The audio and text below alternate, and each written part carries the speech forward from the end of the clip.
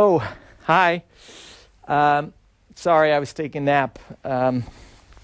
It's been very busy with the MOOC, taking care of the MOOC. The whole team has been working long hours to make sure everything is taken care of. So far, nearly 40,000 people registered for this course. So we've been doing a lot of work to make sure everything runs smoothly. Thank you for the support so far. We really appreciate it. You also have quite a lot of questions that have been raised on the discussion forum, and we would like to take the opportunity at the end of the first week to address some of those questions. I'd like to do that in a video. And one of the things that you raised was how can we find, or where can we find alternative sources of information about nutrition and about nutrition health in particular. Now, one important source is PubMed Health and Medline Plus, which is a service run by the National Institute of Health in the United States, and they provide a lot of information about health in general and various diseases, but also about nutrition. So you should check that out if you want to know more. There's also the Nutrition Source, which is run by Harvard University. Provides a lot of information about nutrition health. It's a little bit biased towards research performed at Harvard, but that, of course, makes perfect sense. That's a really good source as well. The British Nutrition Foundation has a very accessible, very colorful website that you should check out. Lots of information there as well. And don't underestimate Wikipedia. Some people have questions about Wikipedia, but in general, it is quite accurate. And also about nutrition and health, some of these entries are really extensive and very detailed and actually very good. So don't underestimate Wikipedia. And there are a lot of other legitimate organizations, the American Heart Association or the American Diabetes Association. Organizations like that provide very reliable information about their diseases, but also about the impact of nutrition on those diseases. Now, at the same time, there are numerous websites that are very, very questionable. And I can't mention all of them, but there's one in particular that was also raised by somebody on the forum, and that's a website run by Dr. Joseph Merkele, and he's a very questionable figure who has been reprimanded numerous times, and most of the information that he disseminates is not science-based. I don't know what he bases his information on and his claims, but please avoid it. And there are many other sites like that. If you find sites that say top 10 reasons why you shouldn't eat this or that, or top 10 reasons why you should eat a lot of this, those usually are not very evidence-based. If they use words like toxin or poisonous, things like that that are really extreme, then usually you should also be very careful in interpreting and taking up that information. So in general, there's a lot of good information out there. But if it sounds too good to be true, if it sounds too extreme, then always be careful. And then you can always go back to the sites that I mentioned at the beginning to figure it out. If you have questions, you can always, of course, address us.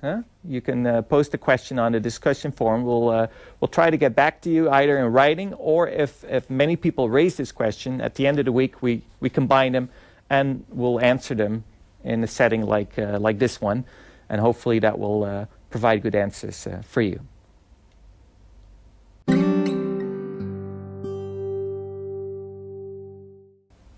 Now, one of the other issues that was raised in the discussion forum was how did we get to the information that is presented in the MOOC? And I would like to discuss with you the processes, how we scientists collect information and how we assemble that and how we put that out, and how it ends up in a MOOC or in a textbook. And of course, it's all based on scientific discovery. People do experiments, and they have a certain result. There's a certain finding. And of course, we need to be very careful in interpreting these individual findings, these individual studies. They can be very informative, but they're still individual studies. They're single studies. And what is important is to put that in a more global context. How does it relate to the other evidences that are out there and the other studies that have been published before that? So there is a resource available that's called PubMed that basically contains all the studies related to medicine and also nutrition that have been published over the past 5-10 decades. And that's where we scientists look for and look at when we are trying to find new information when we do a literature study on a particular topic. So I've also used that as a basis for some of the parts of the MOOC, especially when it relates to nutrition and health. For instance, the impact of artificial sweeteners or saturated fat and heart disease. I just want to use that as an example. If you would type in saturated fat in PubMed, you get over 400,000 entries. So there's a huge number of publications on this topic, but this includes studies where they incubated cells with saturated fat. And that's not necessarily informative if you want to know more about heart disease. So you can add the term heart disease, and then you lower the number quite a bit. You get to about 19,000, which is still a huge number. So you can't look at all these studies. So what you then do is you can introduce the term review. And a review is basically a summary of the research that is out there. And so people try to collect a number of studies or the various studies that are available and try to come up with a general conclusion. And some of those reviews can still be a little bit biased. And a better way to do it is a so-called systematic review. It is a little bit more rigid. There are certain criteria on how to do that. And then you can get a better view of what is out there, what is the evidence. If you take it one step further, you get to what we call a meta-analysis. And that question was also raised. What is a meta-analysis? Now, what you do in a meta-analysis is that you collect the various data from different studies and you analyze them, you reanalyze them together. So basically, you put everything in one big Excel sheet and analyze them together. And that's really beneficial because you now have many more people. If you, for instance, you're interested in the relation between calcium supplementation and bone health or bone density, there have been quite a number of studies that have looked at that where people were given calcium and they had their bone density measured after several years. So a so-called trial, an intervention study. But you can look at one of those studies, but you can also try to combine the data from the various studies that have followed this type of research design. So you have 1,000 people from one study, 4,000 people from another study, and 3,000 people from another study. Now you combine them all and you analyze them together. So you have more people and you get more reliable estimates of the effect, in this case, of calcium on bone health. So that's what we call a meta-analysis, and it's a really good source of information. And I've often relied on the results of these so-called meta-analyses to present information. So our information is often based on these meta-analyses on various relations that are discussed in the MOOC, whether it's about omega-3 fatty acids or saturated fat and numerous other themes. So also, if you're interested and you want to dig a little bit further, you want to look on PubMed, then use the search term meta-analyses to get to these type of studies, and they give you more general conclusion based on the whole set of evidence that is available, as opposed to just one single study. So that's what I wanted to say about the process of discovery. If you have more questions about that, just don't hesitate to ask them on the forum, and we'll try to address them.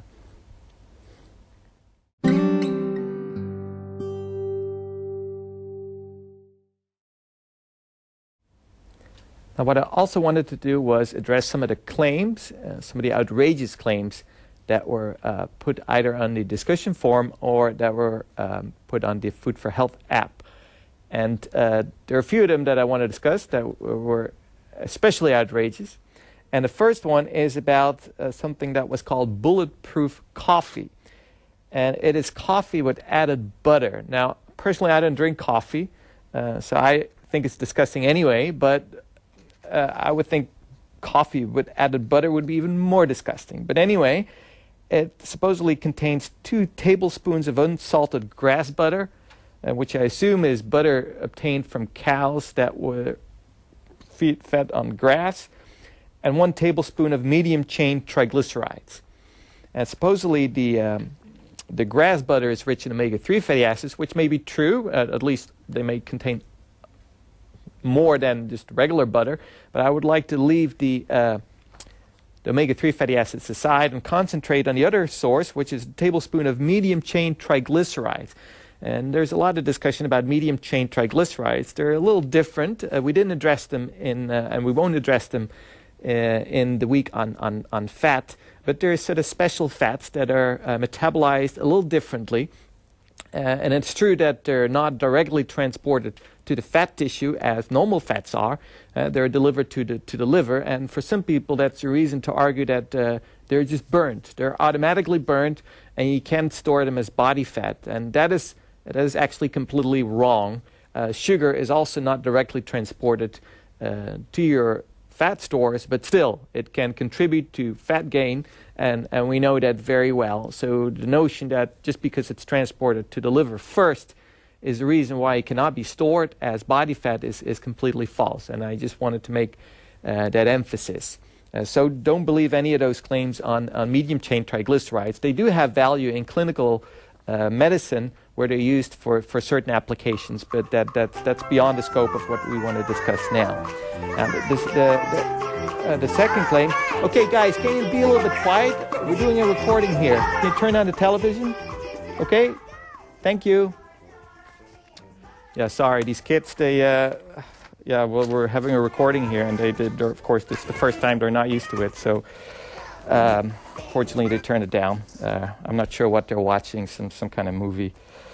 Anyway, the second claim is about a patch that you supposedly wear at night. No, actually 24 hours a day, and it's claimed to be coated with a unique blend of ingredients that are slowly absorbed throughout the day and night into your skin in a so-called transdermal process. Of course, nobody knows what's in those patches. Nobody knows what are the active ingredients. I don't think there are any ingredients, because the idea that a patch would do that, this is not nutrition. But of course, in this case, again, this is an example where a company hides against some sort of secrecy and then makes a sort of gimmick tool that sounds really nice. But if it sounds too good to be true, then it usually is. It says that it's more effective than oral administration, transfer 95% of the ingredients into your body. You have no clue what those ingredients are, so there's no way to figure out if those ingredients are actually effective and what they do. So I would be very careful. It's a unique blend of ingredients. Again, the customer, the client, is left in limbo about what this actually is. So it's a very clever marketing tool, and I'm sure a lot of people fall for it, but just be careful with this type of stuff. Now, the last claim is about salt. We had somebody put up a posting that said, for many years, doctors are telling us that we have to cut down our salt intake because too much salt is bad for us and could cause a wide variety of health problems. However, this claim says that cutting down on salt can actually increase the risk of dying from a heart attack or stroke. Now, so that claim suggests that salt would be good for you, and actually there's no evidence at all for this. And there are a number of organizations, lobbying groups, that try to defend the interest of salt because their livelihood depends on it. But in fact, the evidence from numerous scientific studies is very clear-cut.